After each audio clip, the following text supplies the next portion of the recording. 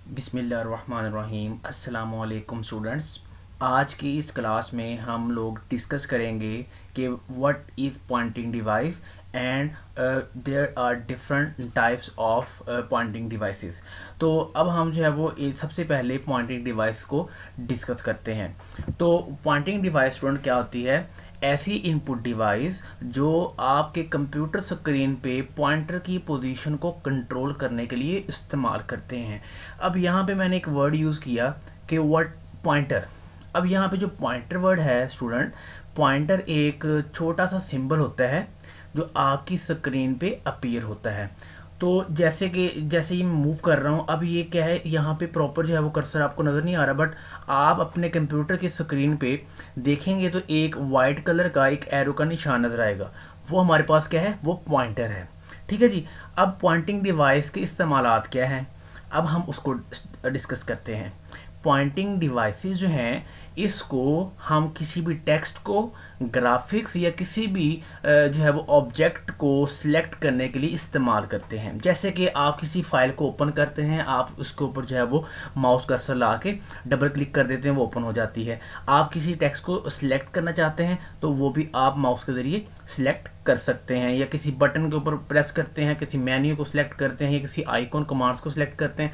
तो ये हमारे पास क्या है, ये तमाम जो चीज़ें मैंने आपसे डिस्कस की हैं ये पॉइंटिंग डिवाइसेस के ज़रिए पॉसिबल है जी। अब पॉइंटिंग डिवाइसेस की डिफरेंट टाइप्स हैं, जिसमें सबसे पहले माउस, फिर ट्रैक बॉल, इसके अलावा पॉइंटिंग स्टिक है, touch pad, touch screen, light pen, joystick, graphic tablet and pen base system.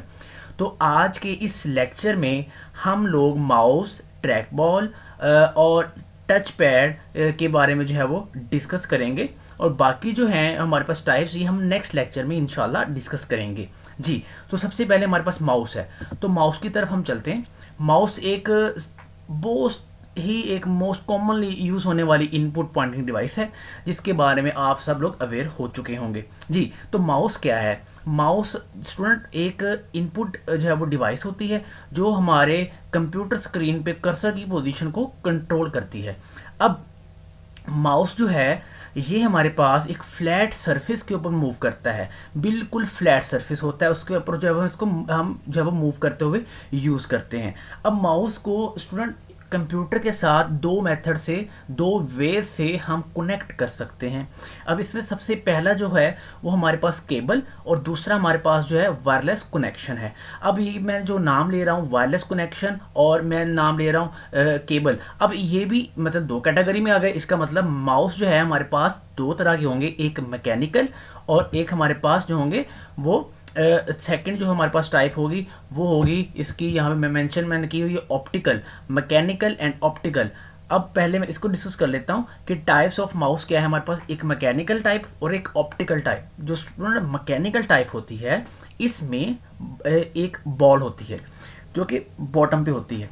जो आम ट्रेडिशनल जो माउस इस्तेमाल हो रहे हैं, इनकी बॉटम पे एक बॉल होती है। अब ये बॉल जैसे जैसे मूव करेगी, ये चार डायरेक्शन में मूव कर सकती है, लेफ्ट, राइट, टॉप, बॉटम। जैसे जैसे ये जिस डायरेक्शन में बॉल मूव करेगी, उस डायरेक्शन में आपका कर्सर मूव करेगा। इसका मतलब ये हुआ कि आप अपने हैंड से इस माउस को कंट्रोल कर रहे हो, यानी कि वो बॉल मूव कर रही है, और उस तरह माउस का जो कर्सर होगा वो भी उस डायरेक्शन में मूव करेगा।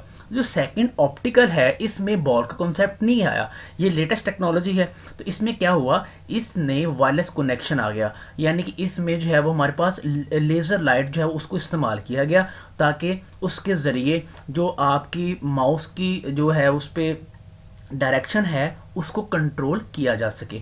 तो मैं पिछली स्लाइड पे जो है आपको लेके चलता हूँ। स्ट्रक्चर ऑफ माउस क्या है? तो पहले मैंने आपको माउस की डेफिनेशन बताई, माउस को जो है वो बताया कि किस मेथड से जो है वो हम जो है वो कनेक्ट कर सकते हैं अपने कंप्यूटर के साथ। और अब हम डिस्कस करेंगे स्ट्रक्चर ऑफ माउस क्या है। तो स्ट्रक्चर क्या है स्टूडेंट, कि माउस जो है ये कंसिस्ट करता है तीन बटन के ऊपर, यानी कि एक लेफ्ट बटन, एक राइट बटन और एक व्हील बटन। अब इसमें सबसे पहला जो है वो लेफ्ट बटन है। अब लेफ्ट और राइट बटन से क्या करते हैं, जैसे अभी मैंने आपको पहले डिस्कस किया कि डिफरेंट ऑब्जेक्ट्स को सिलेक्ट करने के लिए, फाइल्स को ओपन करने के लिए, किसी टेक्स्ट को सिलेक्ट करने के लिए हम इसका इस्तेमाल करते हैं, जो कि व्हील बटन है।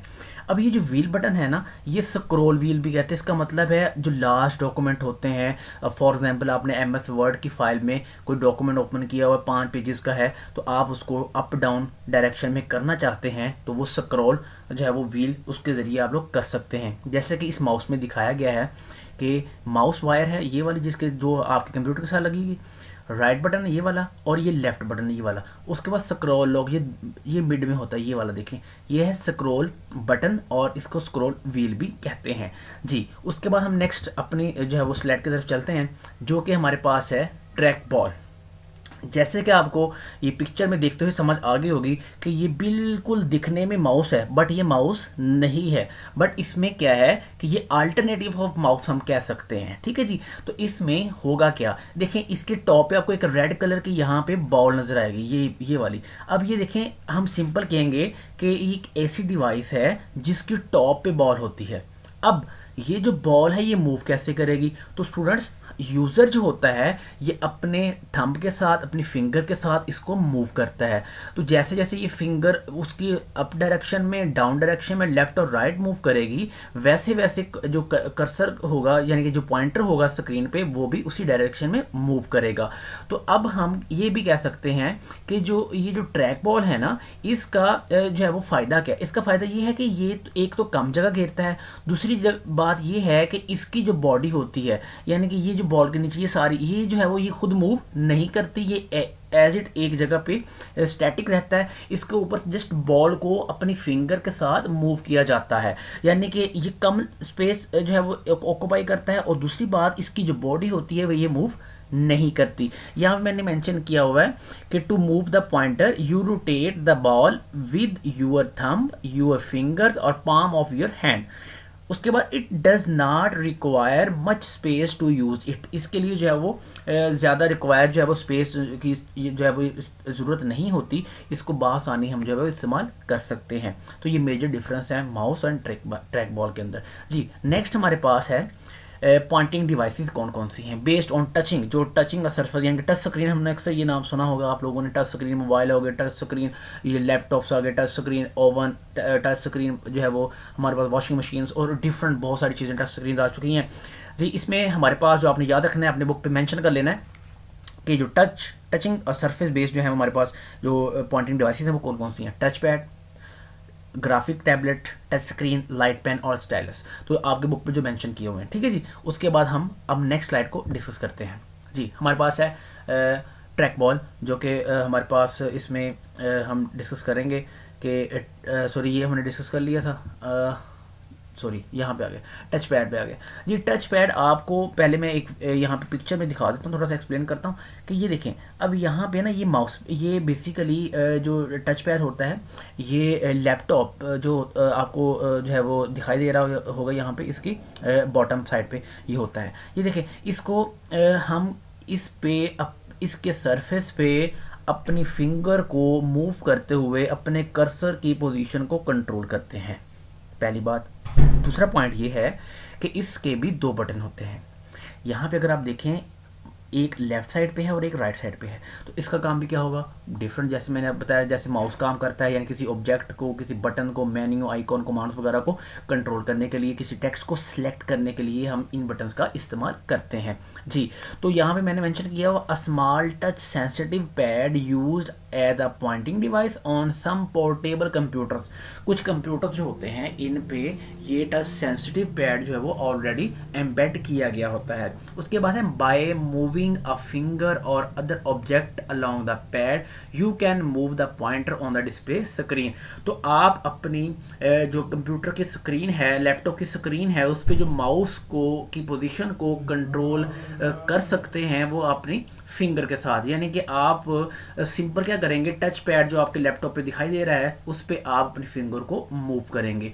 तो जैसे जैसे आपकी फिंगर मूव करेगी, जिस डायरेक्शन में मूव करेगी, उसी डायरेक्शन में आपके माउस की जो वो कर्सर की जो पोजीशन होगी वो कंट्रोल होगी। तो स्टूडेंट, आज की हमारी जो लेक्चर की समरी है वो ये है कि हमने स्टडी किया कि सबसे पहले पॉइंटिंग डिवाइस क्या होती है, पॉइंटिंग डिवाइस के जो है वो उसमें पॉइंटर को हमने डिस्कस किया, फिर उसके इस्तेमालात देखे, उसके बाद हमने ये देखा कि पॉइंटिंग डिवाइसेस कितनी टाइप्स की होती है। उसके बाद हमने इसमें से जो आज डिस्कस किया वो हमारे पास है माउस, उसके अलावा टच पैड, उसके बाद ट्रैक बॉल।